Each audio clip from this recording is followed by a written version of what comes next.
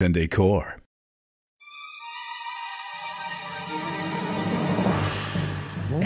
Stop. And then everyone else in the scene pulls out a giant, very real gun. Yes. All of them are Michael Scarn at the exact same time. Yes. I can't think of a room full of people I want to have guns less. Yeah, no. I want them all to have guns together in a room. I'm fine with that. But no leaving the room. The room is where you have... You're in the room forever now.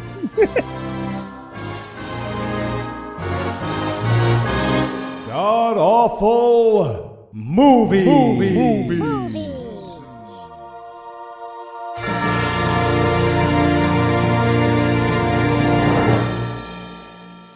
Welcome back to the GAMcast, where each week we sample another selection from Christian cinema because we've built up too much momentum to jump off that train now. I'm your host, Noah Lugeons, and sitting 700 miles to my immediate left is my good friend Heath Enright. Heath, welcome back. What the fuck did we just watch?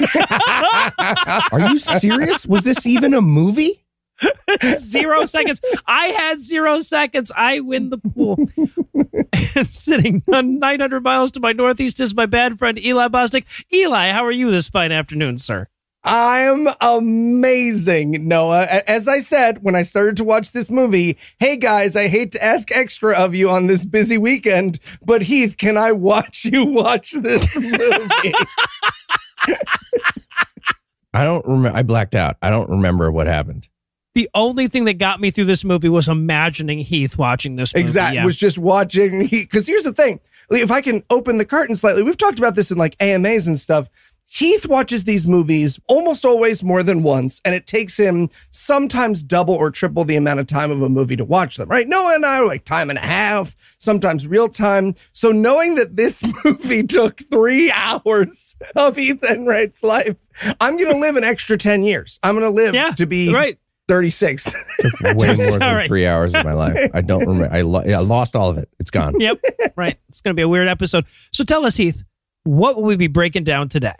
Okay, I know the title. We watched a wrestling Christmas miracle. That's the name of whatever this thing was. That's the name of the document that we're working off of on our notes. Yes. As far as I can tell, it's the story of Chat GPT having a stroke and then writing a movie. It did have the feel of one of those, you know, I made an AI watch 7,000 Hallmark movies and or whatever. Mm-hmm. And Eli, how bad was this movie? Well, if you love Ken Del Vecchio's other films, but you want to see that humorous side that has slayed everyone who was ever about to get a parking ticket from him, you will love this movie. Yeah, no, I recognize what a big statement this is and all, but this was thinly plotted for a Ken Del Vecchio movie. So I feel as though he was pitching the plot for this movie as he was shooting it. Yeah, to the extent that there was a plot to this movie. Yeah, no, we'll get there. Okay, Karate Christmas Miracle was very coherent. Right. It had a plot. Like, I followed it. Mm-hmm. I was into it. I wanted a sequel. We didn't get that. We got something else. No, he got something else entirely. All right, so is there anything you guys want to nominate this one for being the best at being the worst at? Best worst. I have no idea what happened. I don't know. Yeah. I don't know what happened in the thing I watched. I watched it for a long time. Mm-hmm.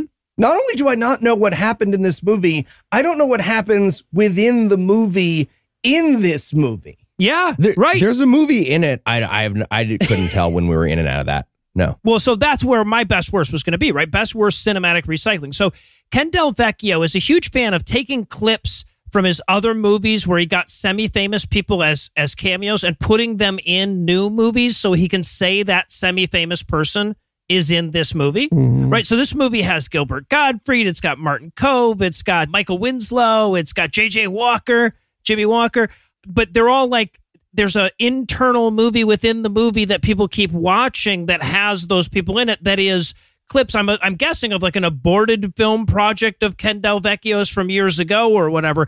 And the movie never really tells you when you move in and out of that. So like, as bizarre and silly as this movie is, it's made all the more difficult by the random interjections of some other fucking movie. Yes. And to be clear, the meta narrative is that a child made the movie, but the aborted movie, which is ironic because it's a Del Vecchio movie, but the aborted movie is very clearly like a gross out horror psychosexual film. So the notion that an 11-year-old wrote it as a comedy thing is very strange. It really is. Yes. It seems scientifically designed to drive Heath mad, is what I'm saying. And of course, I'm going to take the easy one. I'm going to go with best trivia. And podcast listener, I have blued this out in our notes so as not to spoil it for my co-hosts. Here is from the IMDb trivia for this film. Robert Zadar was originally cast, but he had to leave the production when his pet mini horse was attacked by 3 pit bulls. Yes. What? All right. Well, describing this movie is going to be a lot like telling somebody about a dream you had when you were on peyote. So we need to pause for a second to strategize. But we'll be back in a flash with all the random joke attempts that are a wrestling Christmas miracle. Hey, it's me, Ken Del Vecchio, modern Renaissance man and movie superstar. I know what you're thinking as you watch this movie. Wow, how can I, an ordinary man or woman, get into the shape of an Olympic athlete and champion wrestler like Ken Del Vecchio? That's right, I'm not actually an Olympian, although I can see where your confusion would come from. Anyway, the answer is that you can't, but you can get close with Fitbod. The Fitbod app creates a workout routine that adapts as you improve and uses the equipment you already have, so you can reach the next level without burning through all your free time or cash. It's true. I tried out the app when they became a sponsor, and I love how they can work around my schedule, and they never stick me with the same boring workout. Plus, a full year of Fitbod is less than the cost of a single session with a personal trainer. Podcaster Heath Enright, Yep. Want to be in my next movie? I would literally rather die. No, I would not. That's what Gilbert Gottfried said. Mm-hmm. Join Fitbod today and build a routine that grows with you without slimming down your wallet. Get 25% off your subscription or try the app for free at fitbod.me/GAM. That's FITBOD.me/GAM. How'd you get Gilbert Gottfried in the first place? Cameo is a desperate place, Heath Enright. A desperate, desolate place. Desperate place, yep. And then I'm going to be like, waka waka. Oh, that was a classic. Right. Here he is. Everybody secure your funny bones. Oh, you man. secure your funny bone. You whoa, do it. Whoa, Battle of the Funny Titans here. Can I tag in? Oh, you sure can. Okay, guys, but seriously. Let's get started because I cannot wait to be the comic relief of this movie. Wait, what?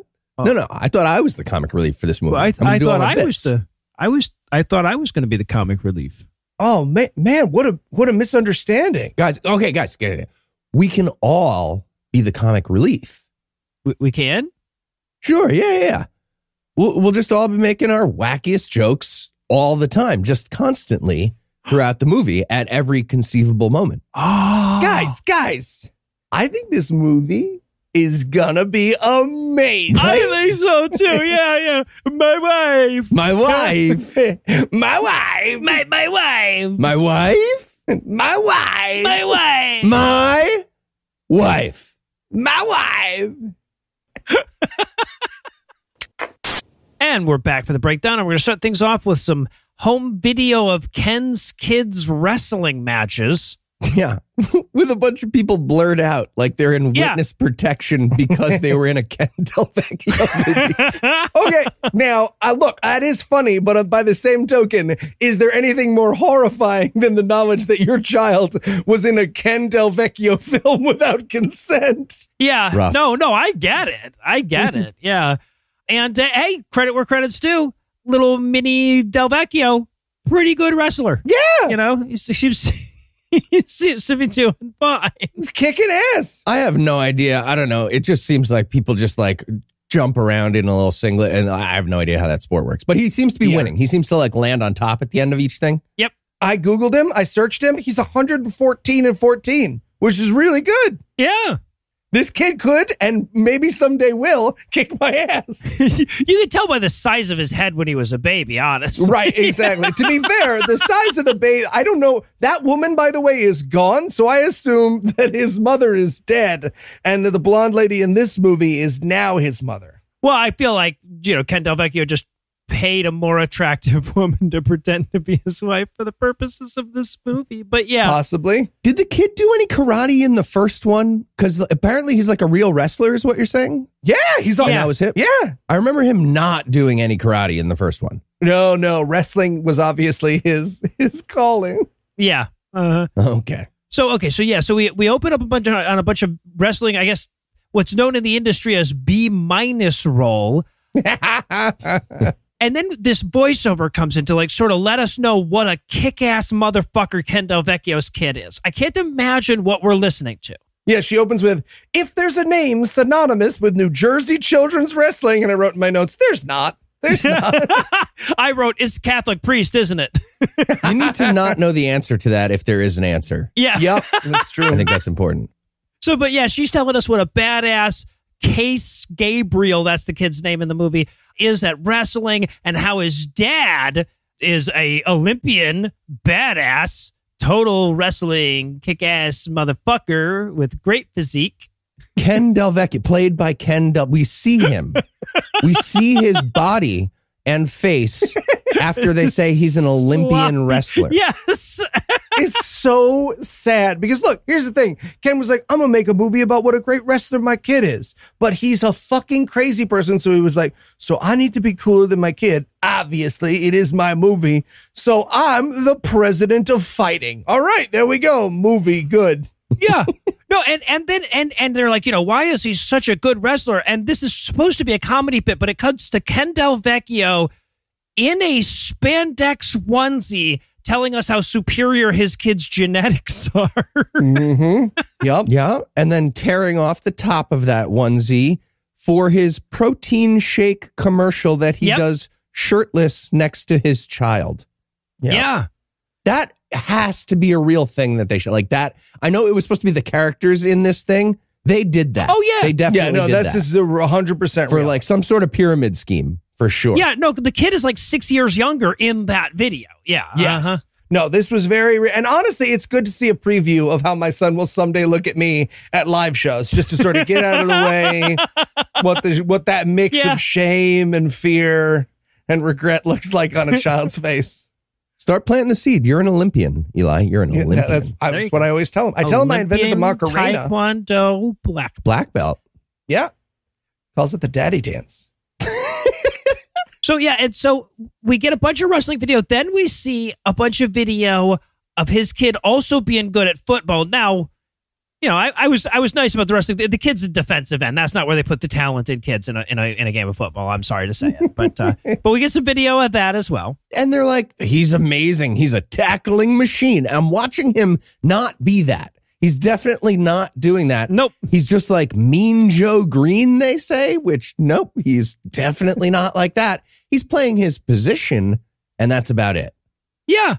No, and the kid comes out and he's talking direct to camera at a certain point. He goes, my favorite NFL player ever is Mean Joe Green. And I'm like, oh, the guy who's mostly known for spitting on Fran Tarkington and then repeatedly kicking a downed Cleveland opponent in the dick. That guy? Mm-hmm. That's the guy. Why? I mean, it's such a weird reference, right? Because first of all, it's a reference I make all the time, which I found very upsetting. But second of all, why would that be a child's favorite football player? He's trawling through the records of what they like mid 70s to late 80s, being like, all right. Yeah.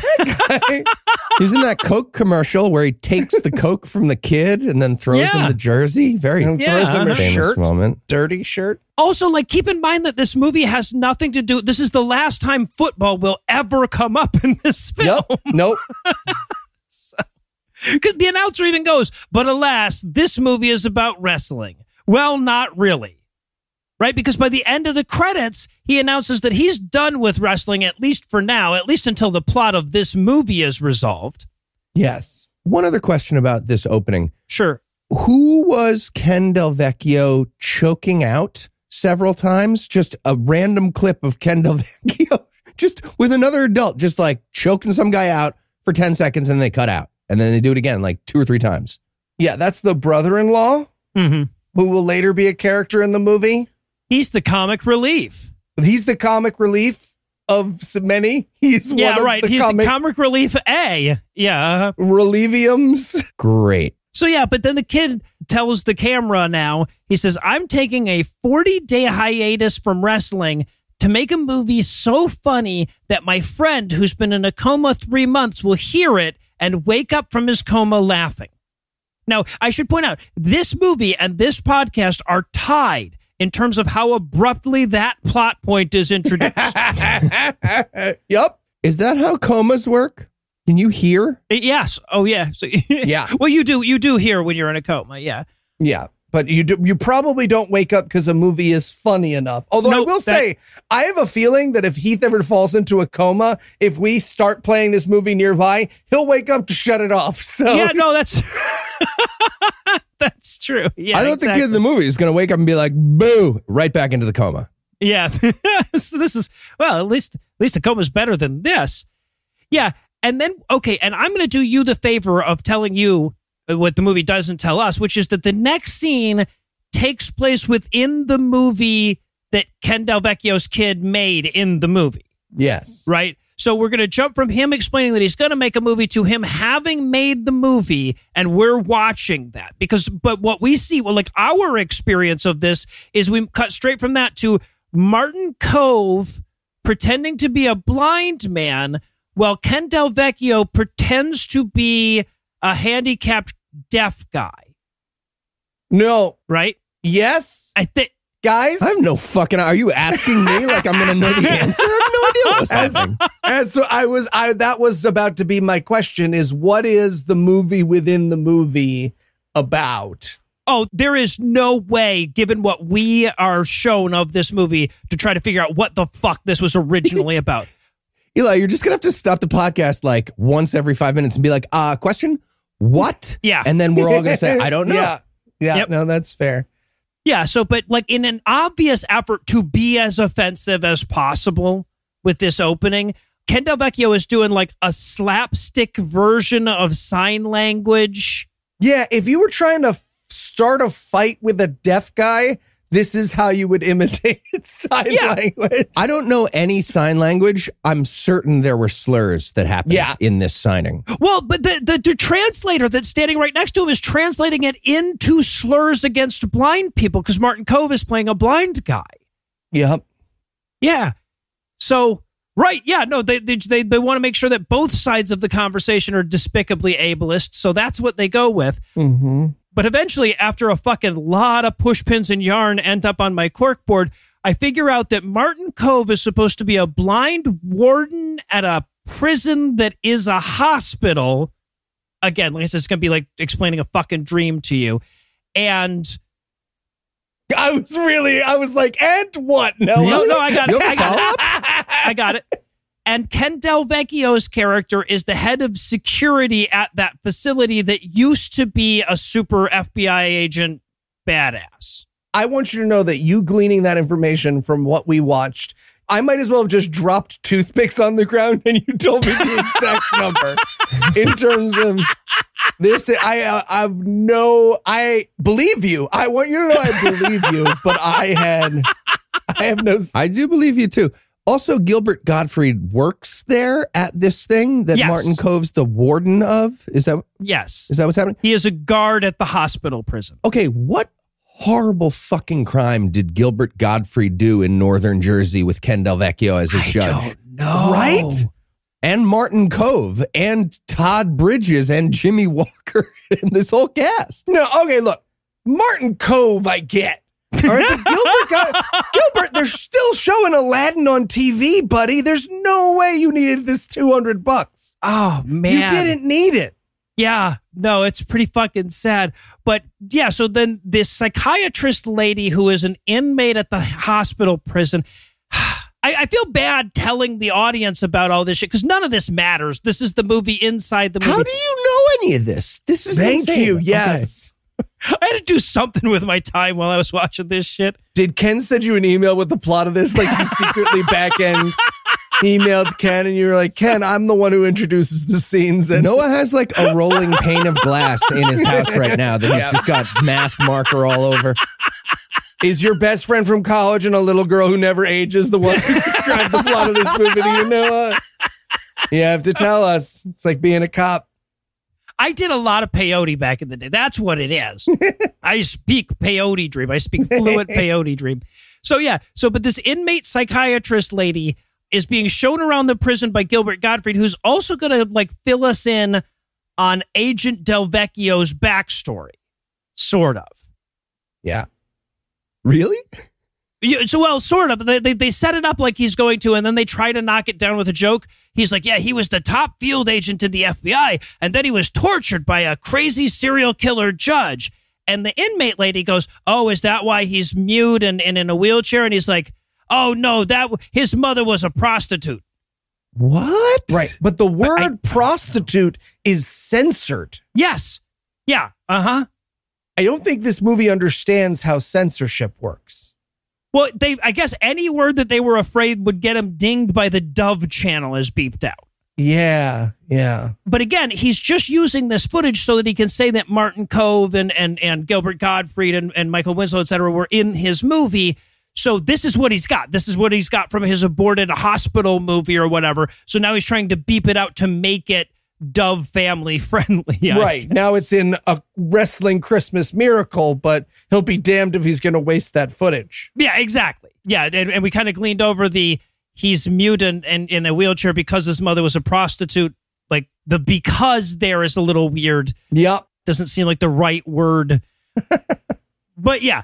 And then this pauses and we like back out of it and it's the Del Vecchio family watching this movie and the three of us are like, oh. Right. I was like, V-neck shirt. He's wearing a very deep V-neck. Okay. Thank you. I can see his penis above the V-neck V. Okay. Heath brings up Ken Del Vecchio is wearing the deepest V-neck V shirt I've ever seen. And Heath, you brought something up in your notes that I want to support with my whole heart, which is that it got deeper, right? Thank you. That the V gets deeper. I'm certain that he changed into a deeper V shirt just to fuck with me. Deeper V. Yes. Thank you. That's it. That's what needed to be said. If the podcast, if the show, if the program ends now, I'll have said my piece.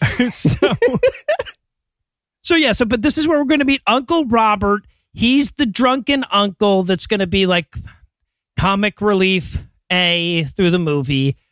And they're all like talking about what a great movie it is and how it's definitely going to cure Charlie's coma with its funniness. Right? Yeah. Also, in case anyone was wondering what I was going through emotionally at this point, this is where I realized that me and Ken Del Vecchio are different sides of the same coin because we both involve ourselves and our families in our comedic shenanigans and think we have cinematic universes around the content we create. So most of my notes are just me breathing into a paper bag for this scene. I'm glad you guys, thanks for taking on the heavy lifting here. That's fun for you. Yeah. Don't you live like 5 minutes from his house? I have it in my notes later. He eventually is like, hey, here's exactly where I live. It's so much nicer and bigger than your house. I actually wrote down his license plate. He has a Toyota Corolla. I won't say the actual plate here, but it's in the movie. So I don't know. I'm not really doxing. He doxed himself. Yeah. No, that's true. He might as well pull out my exact wallet, but with $500 more in it at some point in the movie. Eli, we're doing so many pranks to this guy in real life, right? So many Christmas pranks. All right, let's be super clear. That isn't his house. That was a house that some realtor friend of his let him use. Let's not fuck with that house in particular. Well, there's only one way to find out, and that's the fire we start there. Yeah. Anyway, so then we learn in the movie that Ken Del Vecchio's character, the Olympian wrestler, has to leave to go wrestle an elephant in the Congo. That's not a sex euphemism. Did I heard that correctly? Yeah, no, we all heard it, yeah. Yep, that is what's going on in the movie. I wrote down, Dad's gonna wrestle an elephant, and for the rest of the movie, I kept writing stuff down like that. I was like, I think I heard them say, Dad's going to wrestle an elephant. I don't know how to do any noting beyond that. I think I heard that. Yeah. That's my whole notes from the rest of the movie. Yeah. Heath's notes directly after Dad's going to wrestle an elephant is, I think my COVID came back and gave me brain cancer. I'm like 50-50. Well, I think that's supposed to be humor, right? But given Ken Del Vecchio's self-image, I don't know. right? Yes. Hey, there's a tagline for your movie, Ken. In case you were wondering, a wrestling Christmas miracle needs a post-colonic. There you go. This movie's like the opposite of L-Dopa. Or I don't know what it did to me. It's scary. I'm scared. Yeah, so he leaves to go wrestle an elephant for the rest of the movie. So he won't be around. That's the important thing. We've written him out of the script until the very end. And now Uncle Ronald has to take charge of every existing copy of the movie. Now, this is a trope, from shit back in the 80s and 90s and shit like that, right? Like, oh, there's only one copy of our movie. Don't lose it. But it makes no goddamn sense in 2020. Yeah. Right? When it would just be like, I'll email it to you. And then there will be infinity copies of it. Right. Yeah, exactly. So I would be 0% surprised to learn that Ken Del Vecchio is just uploading his absolutely giant multi-terabyte films to hard drives and carrying them around in case his Faraday cage fails.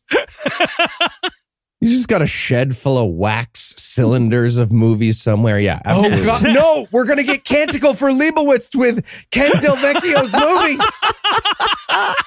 Everybody, quick, please download hard drives full of good movies, or all the future will have is Ken Del Vecchio's films. So, all right, but we've established that Uncle Ronald has the only copy of the movie, and the movie is the only thing that can save Coma Charlie. And then we're going to cut to our villains / comic relief B and C. Mm-hmm. Right? I have them down in my notes as sit-ups and Clorox, because when we first meet them, the guy is doing sit-ups while the woman repeatedly practices the line, "Wow, my whites do look whiter." For like 10 minutes. Yeah, I have her as Dolly Hemispheric Partition. Okay, yeah. And yeah, she says that line so many times. I literally wrote in my notes, "Am I in hell? I want you to know if I was God, she'd never stop saying that line until he just called us screaming that he'd quit the podcast." I would have to watch this woman do a eugenics commercial over and over in hell. So I guess this all tracks. Again, we always are like, oh, watch this movie. Don't watch this movie. Watch this movie, if only for the mental image of Heath watching this movie as you watch this woman do this line over and over and over again. 7 times. I went back and counted. She says that 7 different times. Wow, my whites do look whiter. Yeah. Is this a Meisner exercise gone wrong, Eli? What's happening? I think it's just her. I think it's supposed to be a comic beat, right? Where it's like, oh, she can't get the line right. Except no one here has a sense. No one involved in this film has a sense of humor. No. So it's just the old people at like some conservative right-wing group all getting together to make a comedy. Right. Yeah. And they all use the type of comedy where like, you know what, an awkward person has to keep a 3-year-old busy? Yes. Right? It's that comedy through the entire fucking movie. Mm-hmm. Yeah. Also, we're not skipping any like context or plot in the movie. We've described everything to you. Yes. This is what's actually all that's happening. All right. So then we cut to Case visiting with Christmas Coma Charlie. And I'd love to know how they think comas work, because the kid's not in a hospital. He's not hooked to any tubes. Nope. Well, he asks that, right? He's like, hey, how come he's home? And she's like, oh, well, they couldn't do anything else at the hospital. And I wrote in my notes, so he's just at home filling his bed with liquidy shit? Yep. Well, no, because he's not eating either. Yeah, sure.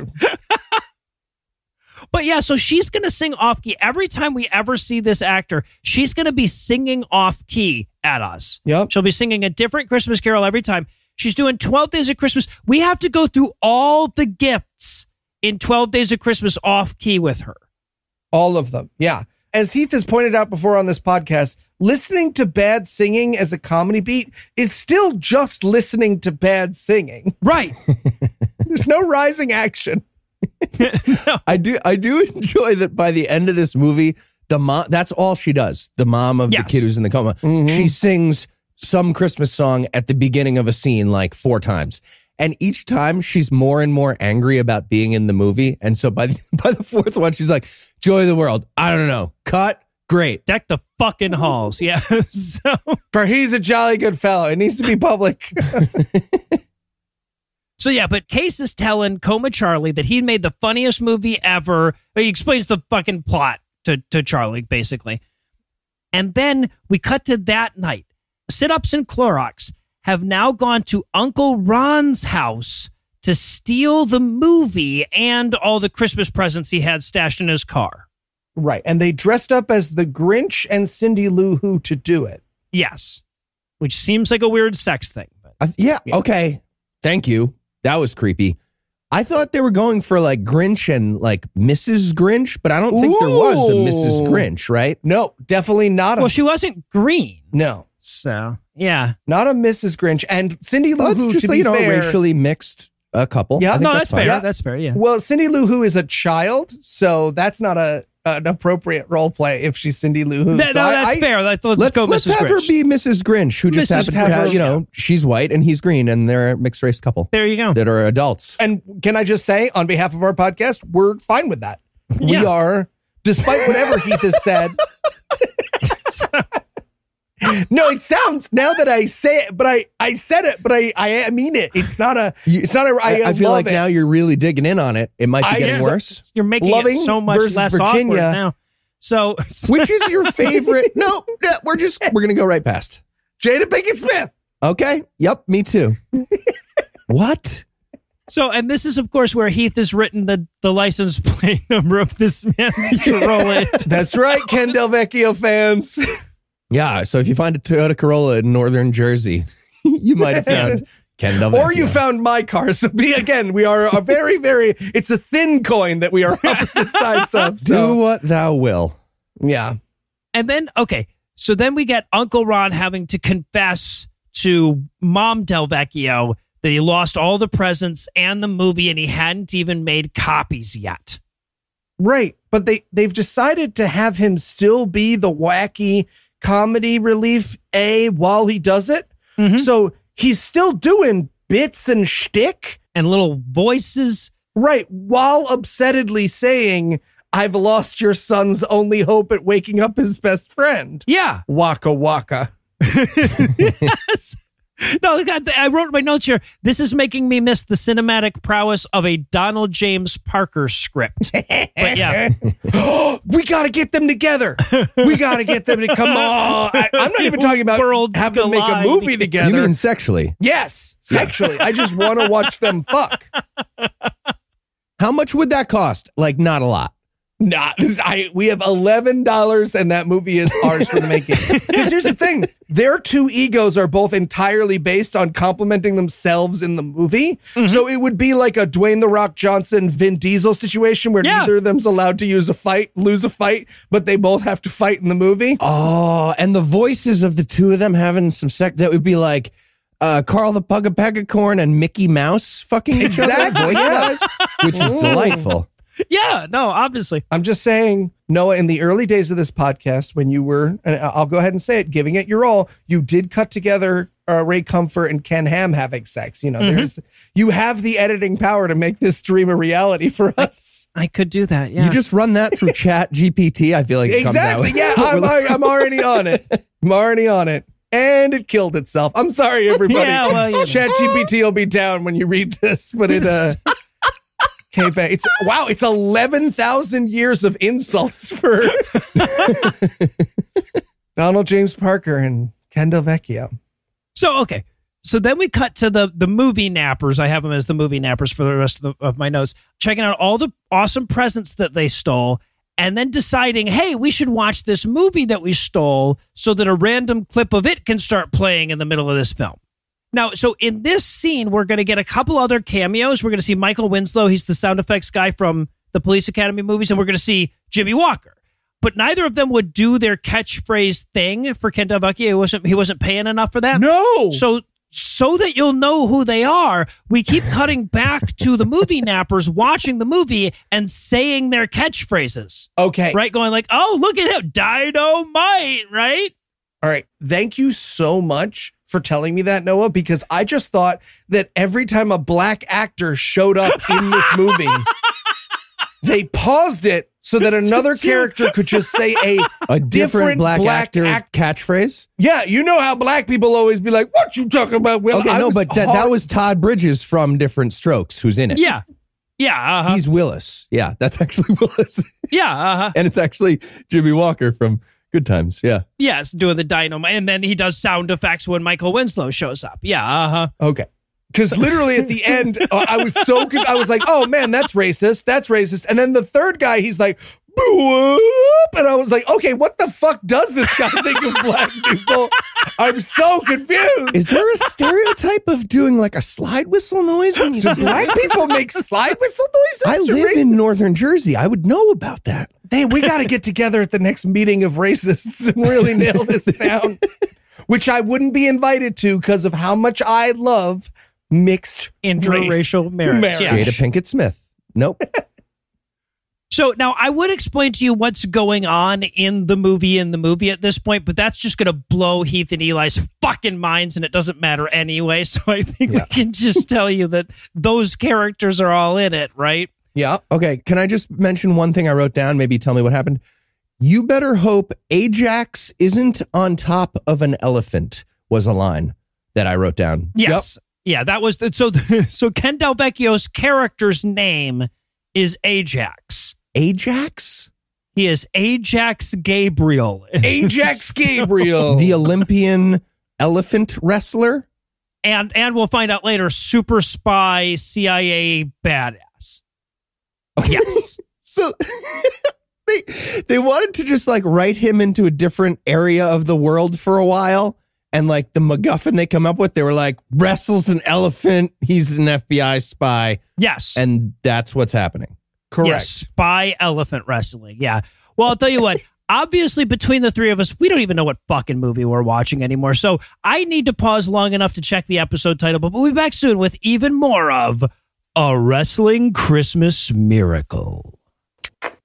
Look at you, Ken Del Vecchio. You've never looked better, you sexy beast. Why, thank you, Ken Del Vecchio. Play your cards right, and you might get lucky with the one and only Ken Del Vecchio tonight. Dad? Ah, Mario, my boy, my star, the second most handsome Del Vecchio man in the world. How are you? Okay. I'm good.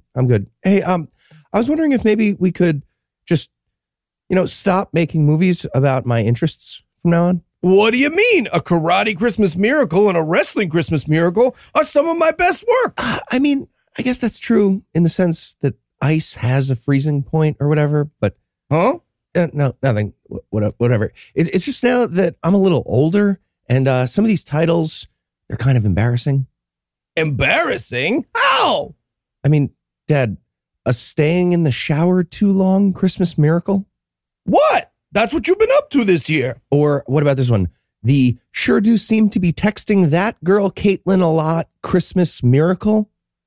I mean, that's like super specific with the title. But we could put Caitlin in the movie. You guys could hang out on the set. Okay, it's fine. It's fine. Just promise me you won't make this last one. That's the most important to me.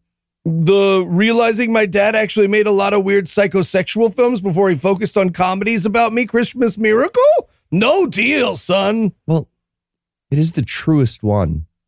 I wrote a movie about a judge going on a shooting spree while acting as a judge. Acting as a judge. Yep, you did that. In real life. And we're back for more of this shit. We're going to rejoin the action with our movie nappers at a diner, getting ready to call in their ransom demands. Yep. Okay. To be clear, the plot of the movie, it's about these two actors named, I think, Kitty Cat and Chuckles. You called them Sit-Ups and Clorox? Yeah, that's what they call each other, yeah. Okay. Them, with a Grinch vendetta, they decided to steal the gifts and the movie from a kid who made a movie for his friend in a coma. That's the plot of the movie? Right, and now they're trying to ransom that movie back to the kid's family for $1 million. Right, but his dad, the famous Olympian Ajax Vendetta, or whatever the fuck his name is, his real dad... Gabriel. Ajax Gabriel. Ajax Gabriel isn't there because he's in the Congo wrestling an elephant. Yeah.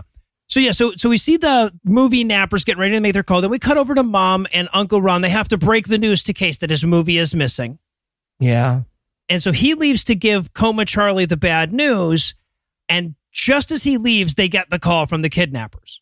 Yes. Now, they're trying... So I've seen actors do, one-sided phone conversation poorly before. This is the first time I've ever seen an actor, forget to do it at all. Yep. It is as though someone's never seen a phone conversation, period. Right. Yeah, because he's talking to her on the phone, and then she's describing the conversation that she's having to Uncle Ron without having it. Yep. Is there any chance they were doing this on purpose and they thought that was a meta joke about the concept of not getting phone calls? I'm really trying. Wow. Are you switching sides to Ken Del Vecchio? It feels like you're switching sides. Is this a good movie? Did I love that? Oh, you've got... Heath has whatever that is. Stockholm Syndrome. Yeah. He's got Stockholm Syndrome from the movie. It was now. only a matter of time. But yeah, no, so the gag, though, that they are going for on this phone conversation thing is that the other guy that sit-ups can't do accents very well, and he keeps trying to do a German accent, and she thinks it's Italian, and then he'll try to do Italian, and she'll think it's British or something, right? Right. But she can't tell what accent he's going for. He can't do the accents he's going for, and he can't do the accents he's not going for. Nope. Right. So it's like someone being like, oh, better switch to a different impersonation. Hello, it's me now. Whoa, Borat. That's right. It's me, Borat. Yeah. My wife. My wife. Yeah. So clearly, this actor was like, I'm going to do all my accents. This is going to be great. I'll do all my accents. And Ken Del Vecchio was like, you could do one. You could do do the German. And he's like, no, I'm doing all of them. No, I got to do all. You already gave the other guy for later in this movie most offensive accent. So I want to do 12 less offensive accents. It feels like every 10 minutes, some actor looked at another actor and went, oh, fuck, we're doing funny voices? Yes. Nice. I've got so much material now. You know what I just realized that this movie is the movie version of most podcasts. Yeah. So yeah, but they want $1 million to give them back the hard drive with the movie on it, which Uncle Ron thinks is a very reasonable price, and they should just pay the $1 million for it. Yeah. So okay, now we're gonna cut to Coma Charlie's mom. Now she's singing "Joy of the to the World" off key. Right, but she's not singing it to him anymore, Nope. right? The idea was that she was singing to her son, but now she's just chilling and singing to herself. She's worse than that. She's sitting on a fucking hardwood floor, cross-legged, eating grapes while singing. Yep, this is fucking surreal. Yeah. This is like telling somebody the plot of an 80s video game or something. Mm-hmm. Yeah. Yeah. Is this really good modern art, maybe? I'm just saying. Marina Abramovich, I think, did something very similar, actually. It's a little bit derivative, but there's something there. By sitting and watching this movie, we're Maria Abramovich now. Oh, there you go. Lady Gaga's our friend. But Case is upstairs updating Charlie on the plot, right? And then we fall back into Case's movie without warning. We're in doctor prison. Yes. But so clearly, for this movie, the aborted film that is the film within the film of Wrestling Christmas Miracle, obviously Ken Del Vecchio had an opportunity to shoot in an abandoned hospital. Right. But he had a prison movie, which he then wrote into but it's a hospital prison movie. Yeah. And since I'm guessing most of the time Ken Del Vecchio has been in prison, it's also been in a hospital. And most of the time he's been in the hospital, it's also been in prison. Mm-hmm. I can understand why he would be confused. But the entire clip that we see is the psychiatrist lady. She walks down a hallway and she says, she says to some other doctor inmates, oh, hey, I'm a psychiatrist. I can help you with that stress. And one of them says, psychiatry's a scam and you ain't a real doctor. And that's the end of the clip. That is the end of the clip. I don't know if it was supposed to be a comedic moment. It wasn't. No. It was not. but I don't know if it was supposed to be. Yeah. Okay, my version cut to a commercial for a Tim Allen movie at this point, and I was like, oh, this all makes sense. Oh, no, okay, this is different. I thought I was still in the movie. No, this is different. I might watch Christmas with the Cranks instead. I'm going to do that. Yeah, so but that clip ends and we cut to the movie nappers watch it, Kitty Cat and Chuckles watching it, and they explain that they're now going to watch that movie with a big talent scout producer guy or something, right? And they're all going to be famous. Yeah. So then we cut to Mom, Case, and Uncle Ron at a bakery. Okay, I go to this bakery all the time. Seriously? It's really, I know this bakery super well. It's actually really nice. I have to believe they would be upset if they knew they were in this movie. You should really bring it in and show it to them. I feel like I should be like, hey, I'm just going to give you a timestamp and I want you guys to do with that whatever you want. Is this the place where you keep leaving your business card that says, I will fuck your dad, and they had to get rid of the business card thing? That's my car wash, but they do have and I do leave my business card there. Yes, it's true. Okay. So Mom, Case, and Uncle Ron are talking about the movie's plot, and Mom gets another call from the kidnappers, right? At this point, she puts it on speakerphone, and Case recognizes the voice because these two movie nappers were in the movie, right? They're actors that were in the movie that he wrote and directed in this film, right? Right. So now they have that information. Very important. Keep you up on the plot here. You say so, no illusions. If you say so. You lost me like an hour ago. Yeah, no, I figured, and I don't even think we're an hour in. So then we cut to the thieves meeting their talent scout at the theater. He's also going to do accents. He's got some voices. Yikes. Comedy relief D? At this point, he's D? I think so. Is he D? Well, unless, of course, we want to say Ken Del Vecchio is D, in which case he's E. Yeah. Yeah. Yeah. Well, and Heath managed to find, like, the square root of -A there somewhere, too. So I'm not sure. Ants started crawling out of his ears. Yeah. Darren Aronofsky's filming it in black and white. Yeah. So they're meeting with a talent scout at his theater. They're going to watch the movie on the big screen. And meanwhile, Mom and the uncle are waiting at their house to ambush them when they get home. Yes. So then we cut back into the movie within the movie. We cut back to the Gilbert Gottfried scene. Now, when we last left him off, he was welcoming psychiatrist lady to her new hospital prison.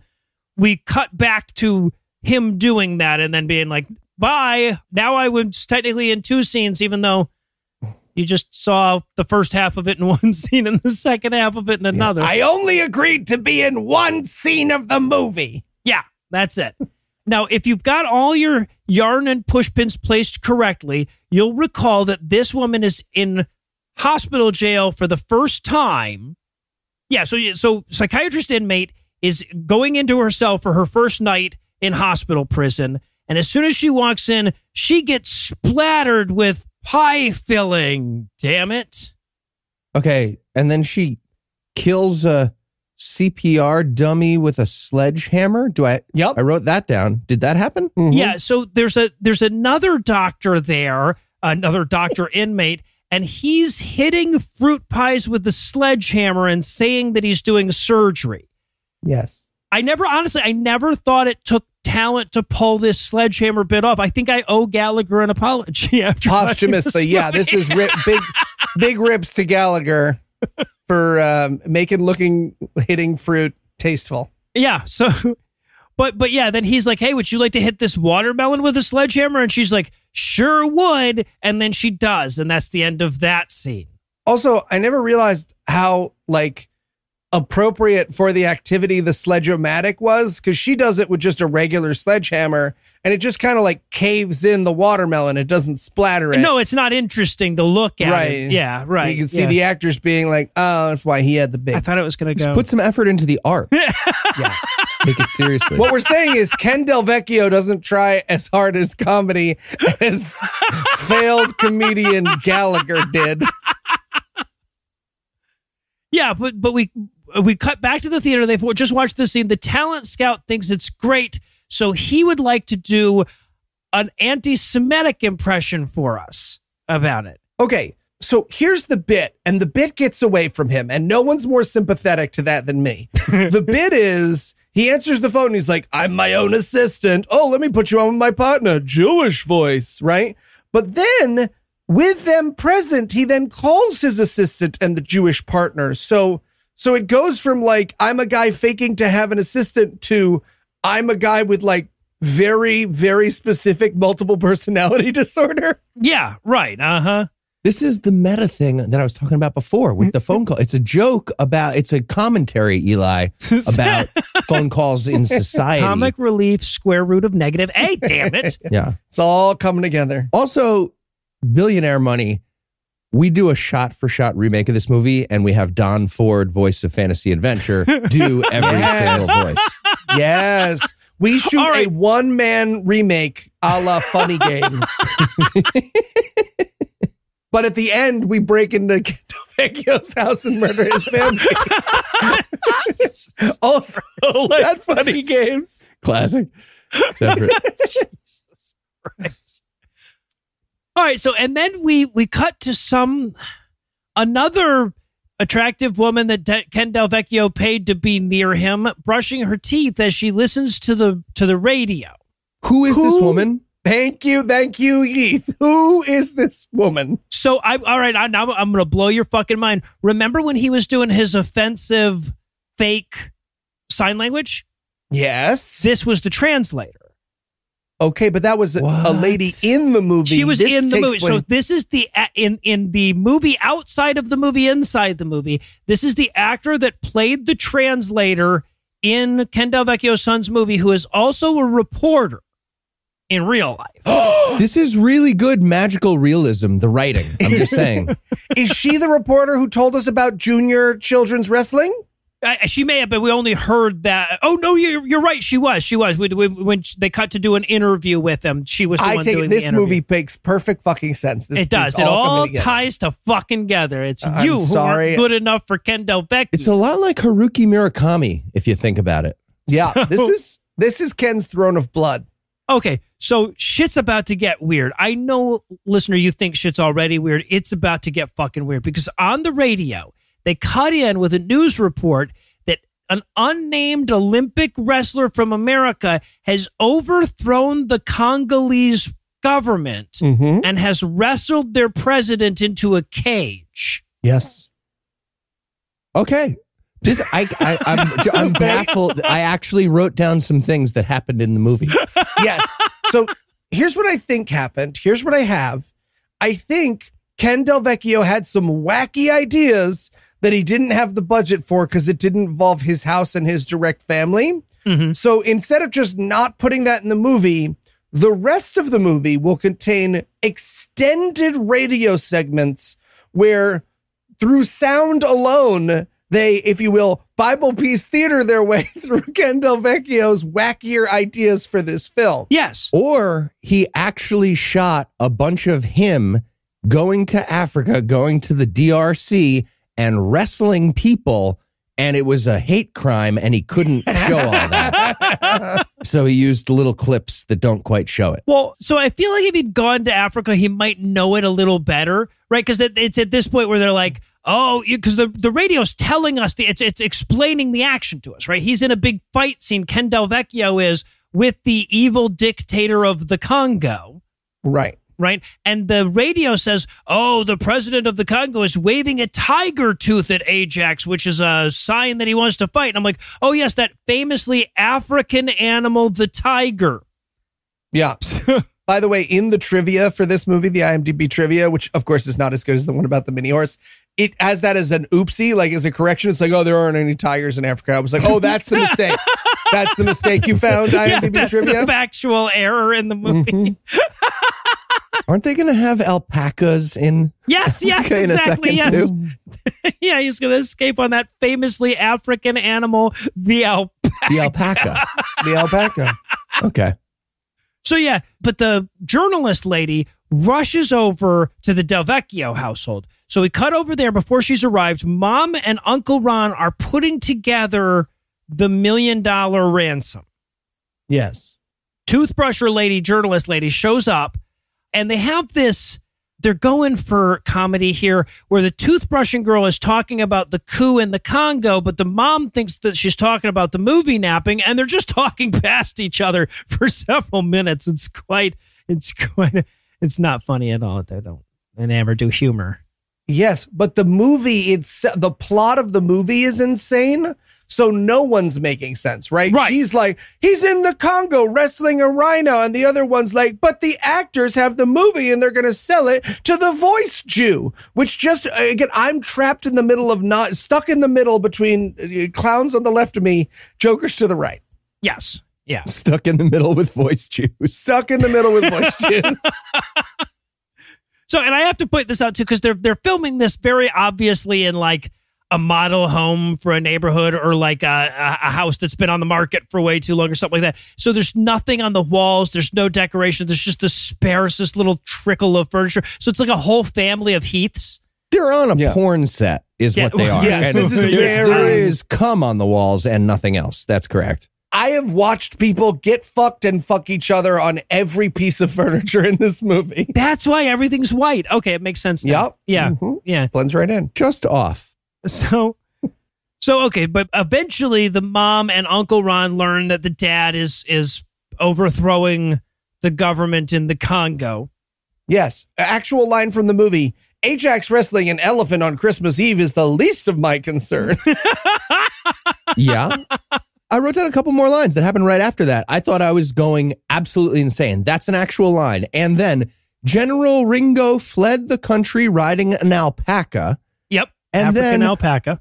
I think Ajax is in the Congo for more than pinning Barnabas the elephant. Yep, real line from the movie. Definitely real line from the movie. A sex thing. So meanwhile, the thieves are digging through the dumpster that they told the Del Vecchio family to leave the $1 million in, but damn it, they haven't left $1 million there. And we should also point out, because like these two people are supposed to be funny, but in like a, again, a trying to make a 3-year-old laugh kind of way. So they're pretty sure that like not knowing common knowledge equals humor. Yeah. Imagine like a really problematic, not nice teacher's attempt to be funny. Yeah. Right? Like a teacher who tells you that the Bible is true and that man lived with dinosaurs and that you need to, if gay people are going to hell. But like what that teacher does on April Fool's Day is this movie. Like imagine a Nazi guard doing bits for you. Right, and it's exactly. just a weird whatever feel. a Nazi's version of shtick is. Okay, that would explain the Jewish voice that the guy does. Yeah. Yep. Mm-hmm.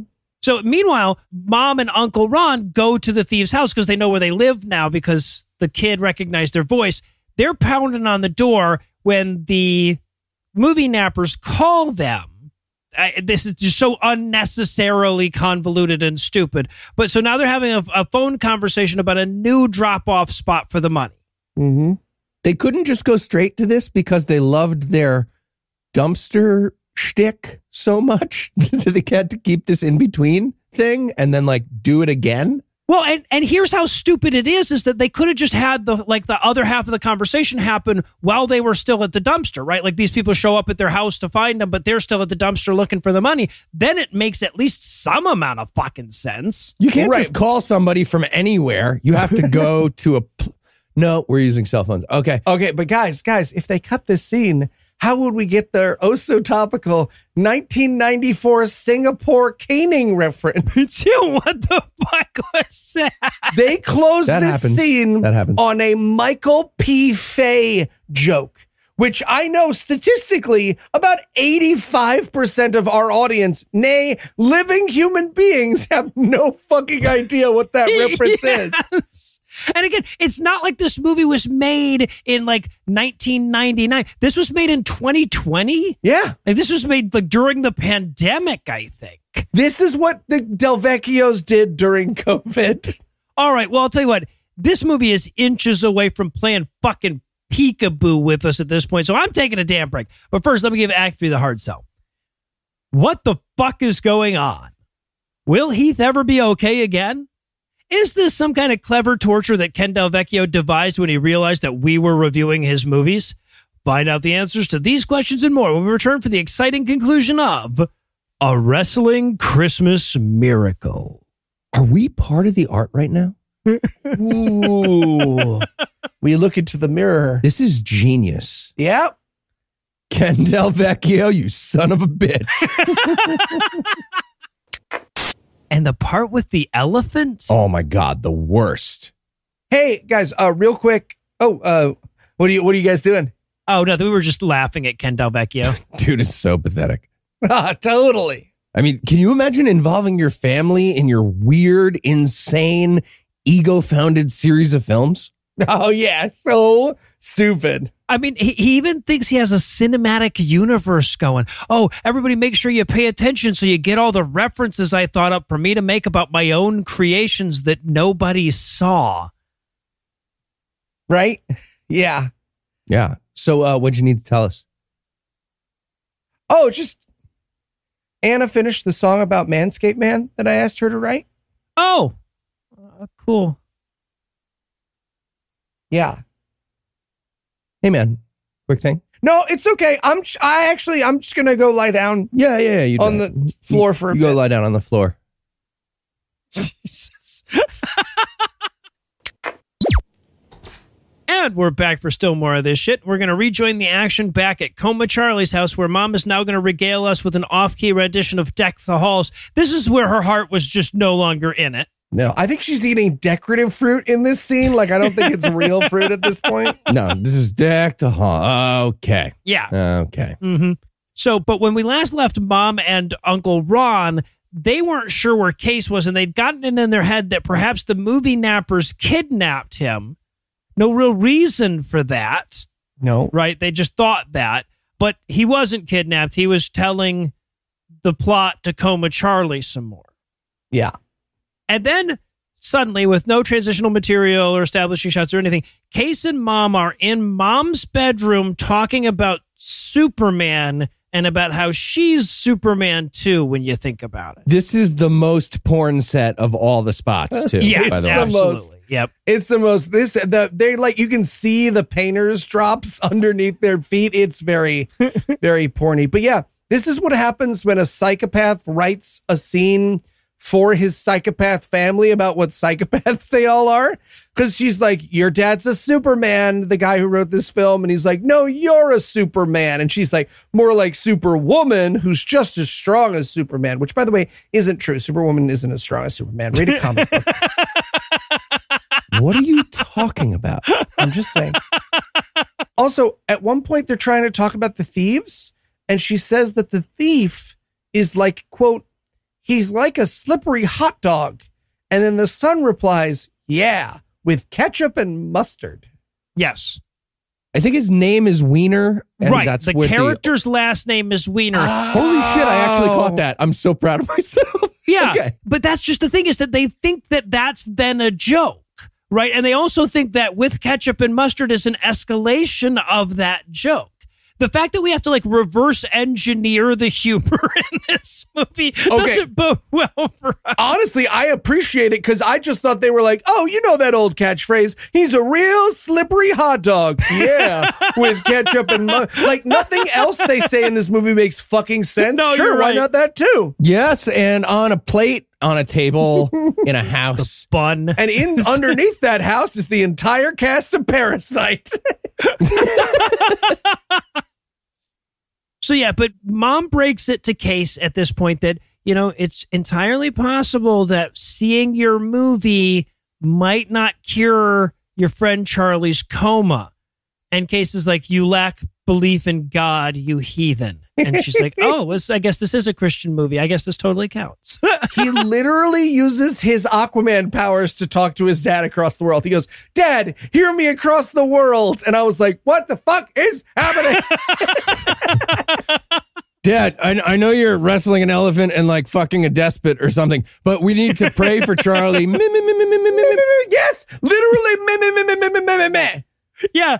Yeah, and he says help out even if you can only help with prayer. So again, Christian movie totally counts. Christian, there's nothing worse in the world than the fact that Ken Del Vecchio also thinks he's religious, right? There's nothing worse than Ken Del Vecchio throwing in his Christianity as a fucking afterthought. But also, Jesus.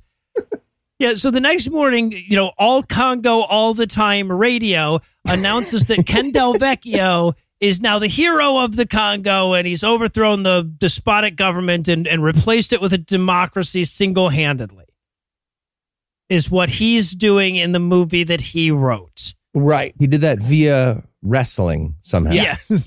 With his Olympic wrestling. But not in the movie, just via radio. He couldn't get the right. the Congolese wrestling section's budget together. Yeah, exactly. So.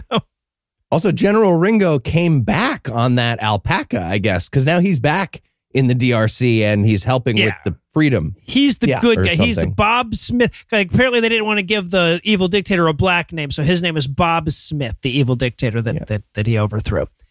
So now Mom gets another call from the movie nappers. Sit-Ups is going to eat at us during this conversation, which is lovely. His scenes weren't unpleasant enough, so now he's going to eat during them.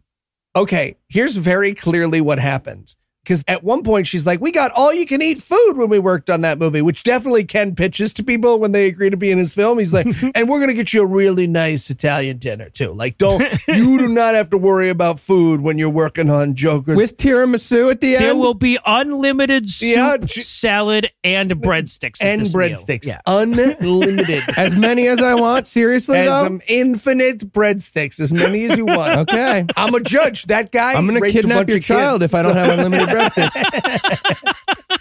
Trust me, I got this guy off some hard time. He's going to give us all the breadsticks. But what happened very clearly is that this restaurant, again, the owner, he raped a bunch of kids. Ken Del Vecchio gave him 30 days serve time. And so very clearly what happened is that they were like, well, since we're using this space, can we have some pie? And the guy was like, is it in the scene? And they were like, yeah. Yes. Yes, you're right. You're right.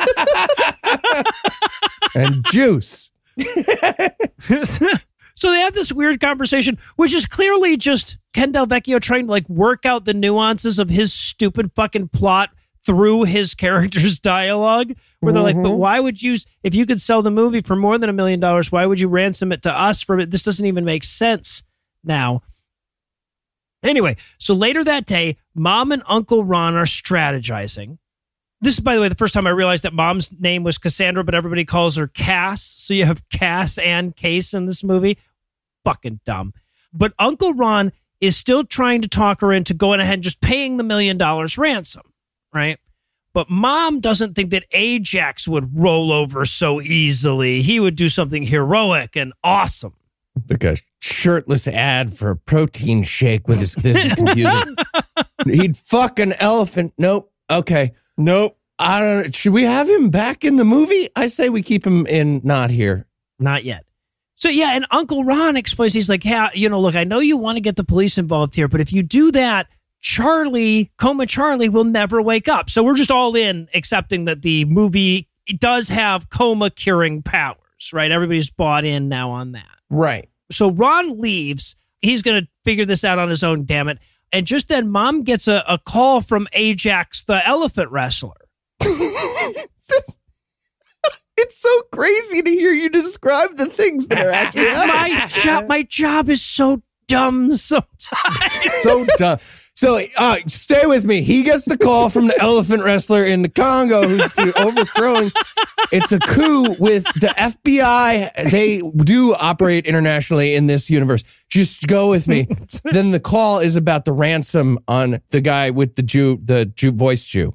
I used to think that the through line of god-awful movies was driving Heath insane, and now I think it's just making Noah describe stupider and stupider shit. And I thought Screensaver Fish was the nadir. I thought that was it. I thought when we had him do 90 minutes of Screensaver Fish, that was the tough one. I will admit. So but the reception's terrible on the phone. So she can't hear what he's saying, but she can explain the entire plot to him in case he wants to just show up and save the day in the final scene, right? Yeah. She also, there's this casual mention that Ken Del Vecchio clearly insisted on. He was like, you're my wife in the real universe too. You have to say that I win at sports betting and you're going to use all the amazing money that I won by betting on sports in northern New Jersey. Yes. I'm a genius of sports betting. I 100% with my full heart believe that Ken Del Vecchio bets on sports, and I have the same concrete faith that he is not up on those bets. And I have that same concrete faith that if you asked him, he says, I'm up a little bit, though. It's not huge, but I am up a little bit. You got to buy the dip. Okay, see, this is what I'm talking about. Stop pointing out that I'm on the other side of the coin of Ken Del Vecchio. His coin has porn mansions. Where's my porn mansion? And in case this movie was in danger of not being racist enough, I should point out that while she's on the phone with him in Africa, she hears some typical Africa sound effects in the background, that being an elephant and gunshots. Yep. The sounds of Africa. I think there was another accent bit, if you think about it. So meanwhile, the movie nappers are prepping for their big night. It's Christmas Eve, and this is the night that they're going to get their $1 million. Then we get a montage of some of the lovely Christmas lights in the nearby neighborhoods to Ken Del Vecchio. Literally just Montclair, New Jersey. It's like 5 minutes from my fucking house. Yeah, it's really close. We were there. It's so weird. It's so weird. It's creepy. Imagine how fucked up it would be to see your house in this, yes. Right? Yeah. Yes. We might as well walk through the scene and be like, through the scene, reviewing a Ken Del Vecchio movie. Just bending around. Our heads are inside our asses now. I don't know how it happened. Yes. I bet let me throw this out there. If we kidnapped Ken Del Vecchio's son, he would try to Liam Neeson us rather than calling the cops. And I think that's worth it. That's absolutely correct. So, therefore, I'm calling Andrew right now, people. Okay. So, yeah, now we got Mom and Uncle Ron getting ready to leave. They've got their $1 million in a duffel bag. Apparently, she just had that much in cash on her. It's the Seton Hall game. I bet on the Seton Hall game. It's from the protein shakes. Right, yeah. So now Mom and Ron are meeting with the movie nappers for the handoff at a wrestling mat in the high school gym. Okay, someone says the craziest sentence I've ever heard here, and I really need to talk about it. Okay.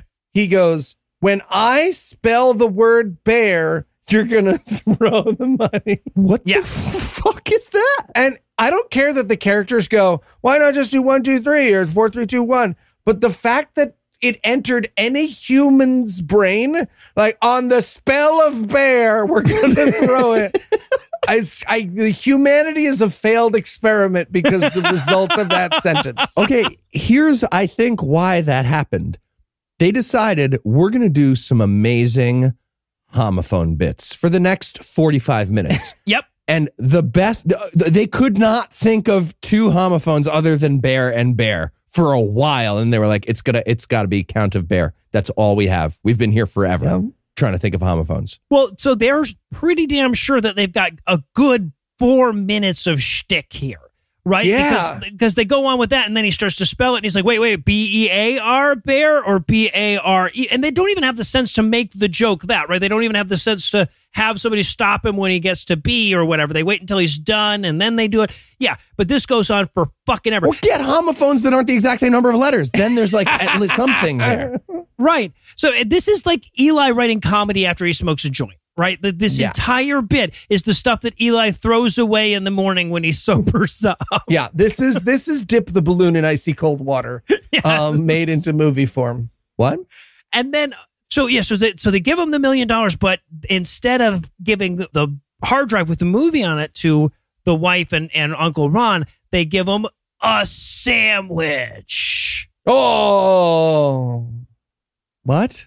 And then he threatens her. He's like, I have in my possession these 3 explosive tennis balls that will blow you to smithereens if I throw them at you. Well, sorry, I have to point out what she says when he crosses them. Yes, Because she says, "You can't cross us." And then she says my new catchphrase, "We come from a wrestling family." That's right. And I have no idea what that means. But it's a threat. It's very clearly a threat. I'm saying if anyone starts a fight for me from now on, I come from a wrestling family, okay? Drive a Dodge Stratus. You don't talk to me like that. And then bear with me here, audience. I'm just going to have to ask you to trust me for the remainder of this sentence. Ken Del Vecchio runs into the room in a wrestling onesie, makes a few funny faces, quacks like a duck trying anal for the first time, and then wrestles sit-ups to the ground. Yep. Is what happens in the movie. And I have to point out, like, really wrestles that actor. Like, it's not fight choreography. He really just throws that actor on the ground. Yes, He's very obviously, like, not a fan of it. Right. And sit-ups is like, wait, stop. Too hard. Would roll slowly. Just roll it. Stop. And then everyone else in the scene pulls out a giant, very real gun. Yes. All of them are Michael Scarn at the exact same time. Yes. I can't think of a room full of people I want to have guns less. Yeah, no. I want them all to have guns together in a room. I'm fine with that. But no leaving the room. The room is where you're in the room forever now. In this wrestling room, I'm cool with it. Yeah, right. So then Ron double crosses all of them. It turns out that this entire movie napping was Ron's plan because he's sick and tired of living in the shadow of Ken Del Vecchio's immeasurable awesomeness. Yep. Right? By the way, the entire time this is going on, Ken Del Vecchio has sit-ups in a headlock, and he keeps re-squeezing him like, ow, ow. Like you can see Ken Del Vecchio won't stop real-life wrestling this actor. Also, I think Ken Del Vecchio couldn't help but in real life be like, I like beer and bacon-wrapped scallops. Oh, God, I forgot about that. Stays in the movie. I forgot about that. He just yells that out, and I was like, fuck, you know what? I like beer and bacon. I also like beer and bacon. I fucking agree with this movie right now. Maybe we're all on the other side of the Ken Del Vecchio going, huh? Huh? And then Ken Del Vecchio's like, well, how could you do this to my wife? She's your sister. And she's like, she's my stepsister. And Sit-Up says, sister, stepsister, who cares? I'm like, Heath cares, damn it. Heath cares. Heath in the media he can see. I was distracted by the scallops and the beer. There's also a great moment where Ken Del Vecchio, he's like in his wrestling onesie, and you could just see he is visibly out of breath from holding his gut in for so long. It's so sad. I know I also dress in silly outfits as part of entertainment. Yes, same side of the coin. But I'm aware. Yes. You realize it's a joke. That my side of the coin knows. He's enjoying it. But just when it looks like the bad guys are going to get away with it, Case shows up, the kid, also in a wrestling onesie, and takes down Uncle Ron. And he's supposed to like say a line, as part of this, but the kid doesn't realize that he needs to either say it before or after the takedown. Yeah. So he just comes screaming onto set mid-line, turning his head this way and that without respect to where the fucking microphone is. God only knows what the fuck he says. And these pretzels are making me thirsty. I will tell you what he says because it's the craziest line ever written. What he says as he runs on and hip throws his uncle onto the ground is, off to the shadows of a prison cell world. No, so yeah, that's actually What? Mom's line afterwards. Yes. Yes, Mom picks up the gun.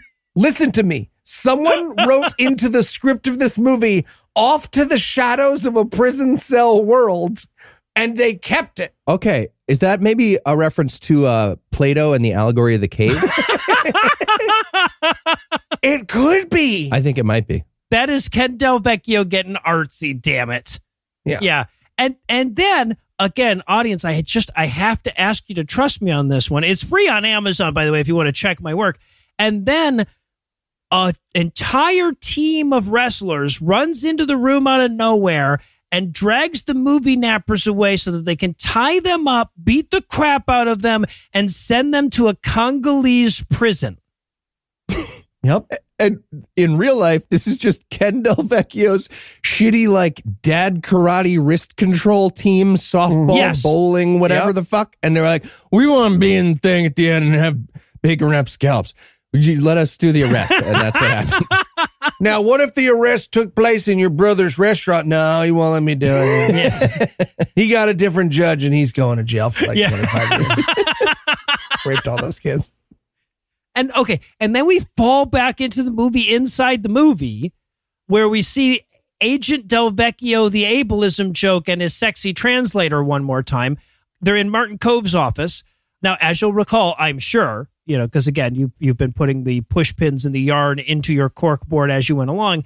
Martin Cove's character is blind, so he doesn't realize they're there, and he's singing Yankee Doodle in a way that you wouldn't do if you realized there were other people in the room. Okay, but he's actually improvising Yankee Doodle. Yes. He's like, Yankee Doodle up and down and crosswise and a hell mouth. Go inside the eyes of God and come out a born baby. It's nonsense. It's fucking nonsense, and the movie never acknowledges it, and it makes me so sad. And then there's a moment there where, like, I guess Ken Del Vecchio's character wins the day, but we don't know enough about what the hell is supposed to be happening in this movie for any of that to make sense. Hospital arrest. Yeah. And then elsewhere, we go back to prisoner doctor lady in the hospital where she gets roped into imaginary emergency surgery on J.J. Walker. Mm-hmm. They have to shock him back to life. They killed him to find out so that he could figure out if there was a God. Yeah. He couldn't figure that out. Yeah, by the way. he doesn't know. So he's like, take a shot. Not enough information. I'm still agnostic. Fuck. All right. Yeah. Yeah, but that's supposed to be humor. I feel like I need to point that out. And that resolved something else in a movie that we have too little context to know about. Hospital arrest. Yeah. And then, we go back to Martin Cove. And in case you're not recognizing him, we then cut to everybody watching the movie with Coma Charlie. And they're all doing the crane technique because they're like, remember him from this movie? From the one with the cobra thing? My wife. Mi esposa. Nope. But this is the big moment, right? Where they finally get to show the movie to Coma Charlie and see if it wakes him up. It doesn't. It does not. No. Yeah. So everyone leaves the room, and then fucking Kay starts telling Coma Charlie that it turns out his dad is a CIA super agent that single-handedly took down an entire communist government and replaced it with a democracy. And then he's like, oh, so can I climb into the bed and start grabbing your bits and pieces? It's wrestling. And then the kid wakes up. He's like, get off me. Get off. Get off. Get off me. I'm awake. Hooray. I'm awake and you can't wrestle me anymore. Don't turn the camera off. Yeah, right. Yeah. Uh-huh. So the kid wakes up and he's like, hey, get off me. That really is the line they give him.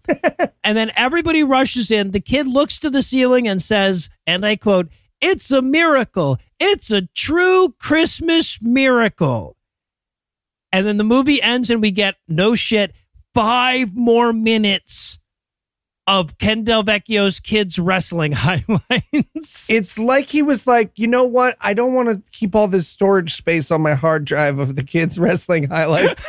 What if Amazon kept them on there for us? And then whenever we want to watch your wrestling, we could just watch a wrestling Christmas miracle. Yeah. Uh-huh.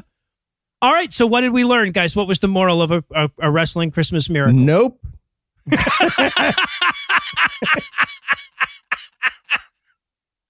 Fair. All right. Well, I guess that's going to do it for our review of a wrestling Christmas miracle, but that's not going to do it for the episode just yet because we still need to lure you back in for next year. It'll be next year, next time. So, Eli, tell us, what's on deck? New year, new, same podcast. Yep. So we'll be watching the 1953 monster movie, Robot Monster. That sounds Christian. It's very Christian. I just wanted to do that one. Okay, sounds fair. So with that to look forward to, we're going to bring episode 384 to a merciful close. Once again, a huge thanks to all the Patreon donors that help make the show go. If you'd like to count yourself among their ranks, you can make a per episode donation at patreon.com/godawful and thereby earn early access to an ad-free version of every episode. You can also help a ton by leaving a 5-star review and sharing the show on all your various social media platforms. And if you enjoyed this show, be sure to check out our sibling shows, The Scathing Atheist, Citation Needed, D&D Minus, and The Skeptic Credible, wherever podcasts live. If you have questions, comments, or cinematic suggestions, you can email godawfulmovies@gmail.com. Legal services for this podcast are provided by the law offices of P. Andrew Torres. Tim Robertson takes care of our social media. Our theme song was written and performed by Ryan Slott and Drafts on Mars. All the other music music was written and performed by our audio engineer, Morgan Clark, and was used with permission. Thanks again for giving us a chunk of your life this week. For Heath Enright and Eli Bosnick, I'm no Lugeons. Promise to work hard to earn another chunk next week. Until then, we'll leave you with a Breakfast Club close. After watching this movie, Heath no longer has object permanence. And now... What? Despite a movie's worth of objection, nobody believes that Ken Del Vecchio was just wrestling that elephant. Eli is very different from Ken Del Vecchio. Very. Went on to be very. He has many attributes that he doesn't share with Ken Del Vecchio. Look around. Can you see him right now from your house? I can see a mirror.